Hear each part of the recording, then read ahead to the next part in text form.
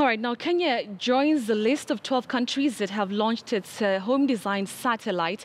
University of Nairobi today deployed Kenya's Pioneer satellite into the orbit from Japan's space agency Tsukuba Space Center in Tokyo, Japan. The satellite was developed through a program known as Kibocube, launched in September 2015 by the United Nations Office for Outer Space Affairs and the JAXA education CS Amina Mohamed, who was present during the launch of the satellite, thanked the key stakeholders in the project and said it is one of the biggest steps that Kenya could make in nanotechnology.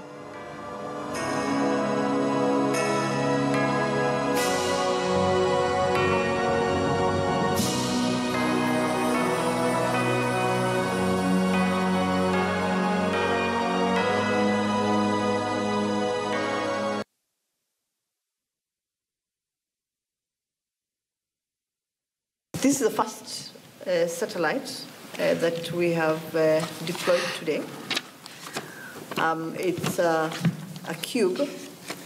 I think for the moment, what we expect would be information that would be coming in that would not be as accurate and as clear as the information that we expect to get after we have a constellation of satellites.